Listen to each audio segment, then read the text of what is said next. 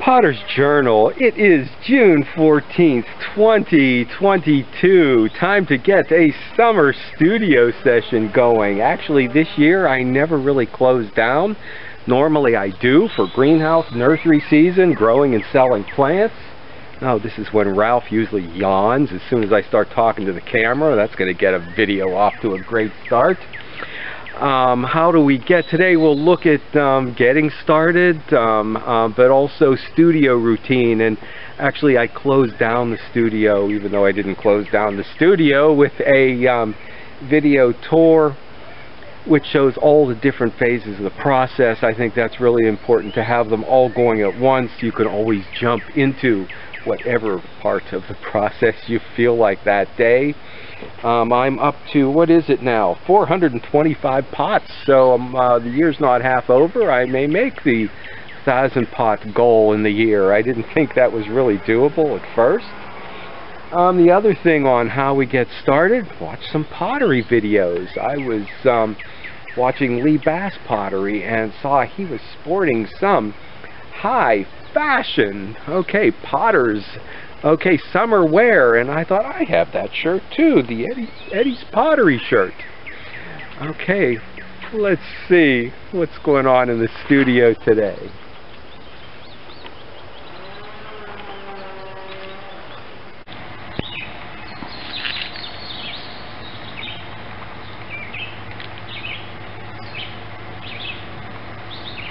So, how do we get started? For me, I always start with mugs, but I didn't need any mugs. But somebody said she wanted some mugs, and they had to be bigger than the ones I had. And since she wanted a set, I said, well, I can do that. So it was just the motivation I needed to get back in the studio, fairly good size. She wants a layered glaze. So I did half of them like that. The way I normally do is with like the white slip on the bottom, but these are so hard to get off the wheel without doing something to the slip. I don't even know how I did that. So I decided on the rest of them I was going to put some incised lines in there to catch a pulled and running glaze. I was digging in the garden and came up with this. And it is dated 1983. Apparently this is not the first time I've decorated stuff like that. This is not a salt kiln. I don't have anything like that now. After doing those, there was one that was a little short and a little fat, so I did a little more on the carving on this one.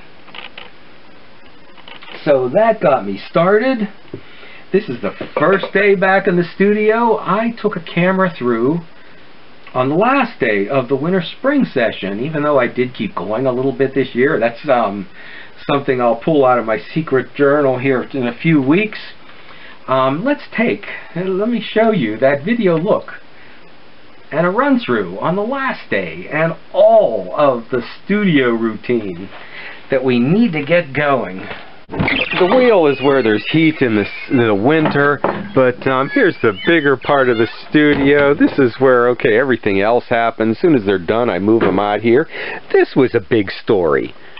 These little bowls.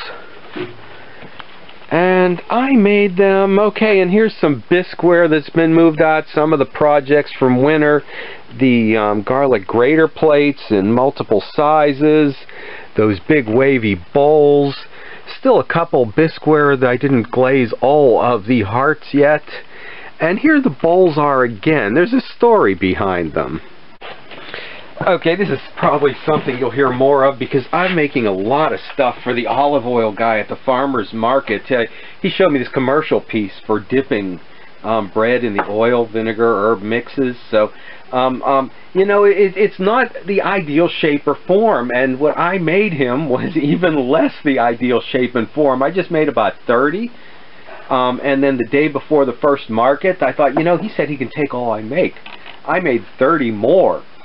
So then he said, no, that's the wrong shape. Well, I think what it was this is not ideal, this was even less ideal, and then I came up with, I think, what is the perfect shape for what he's doing. They go into gift baskets, and we'll see what happens after, after 100, maybe I will have it right.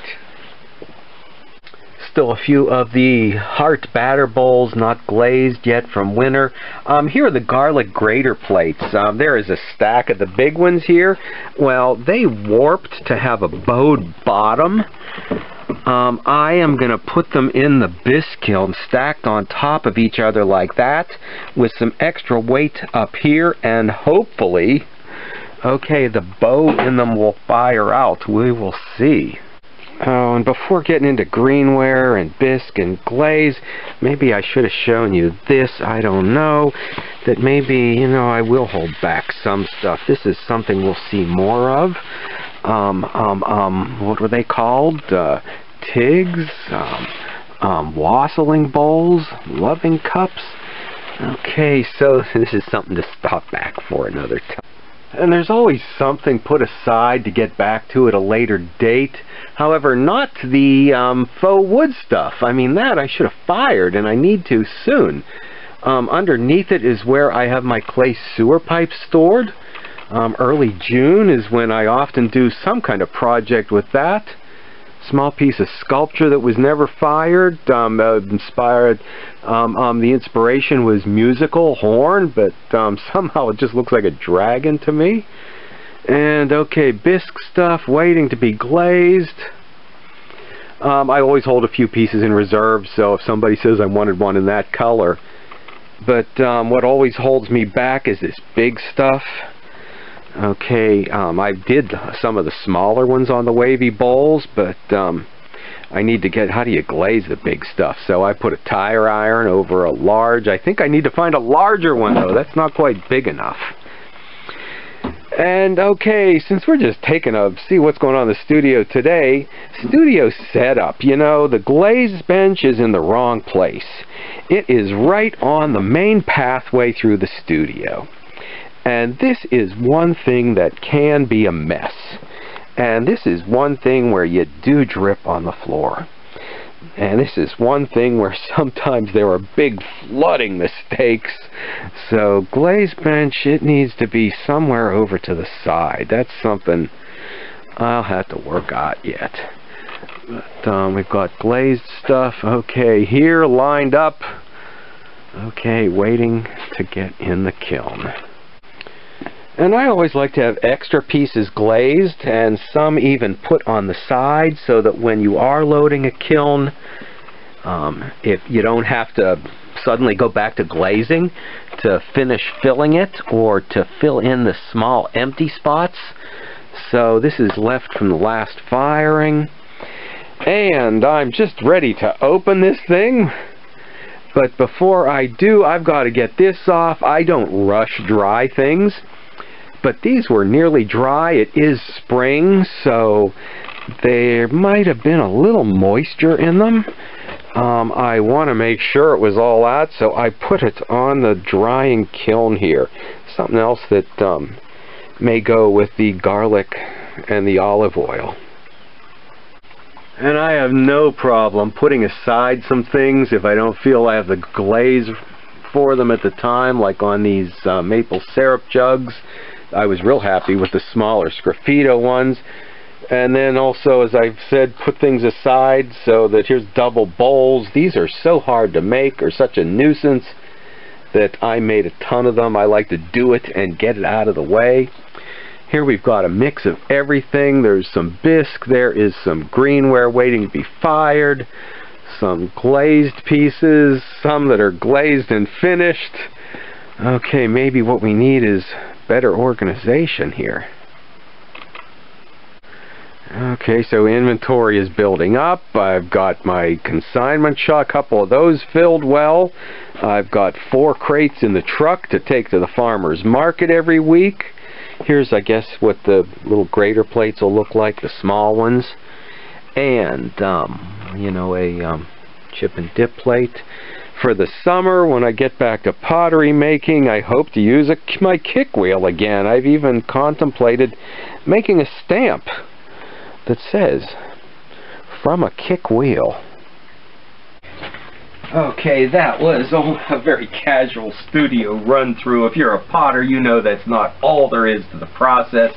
I've also been processing some clay, reprocessing some clay, for a special order I'm going to do some luminaria and some face planters. I've been getting requests at the farmer's market, and that's something I can say 4 to 6 or 8 weeks and we can have it.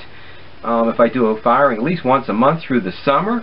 So that'll be new to me, and I did manage processing clay so far not to get any mud on my Eddie's Pottery shirt. Don't want to get it dirty. Let's see, other thing I've been working on, and I maybe will share a video upcoming on pots I've been making for the olive oil tap. I did another run of these little bowls that are used as olive oil dipping plates. Also, these fit in the kiln between my pie plates, so I don't waste any space. If you saw my shorts video, let me know if I should do more of those. Okay, and maybe I'll do a video of the pots made for the olive oil top, and maybe we'll hear from the weaver too. Okay, stop back and see what happens in the studio next week.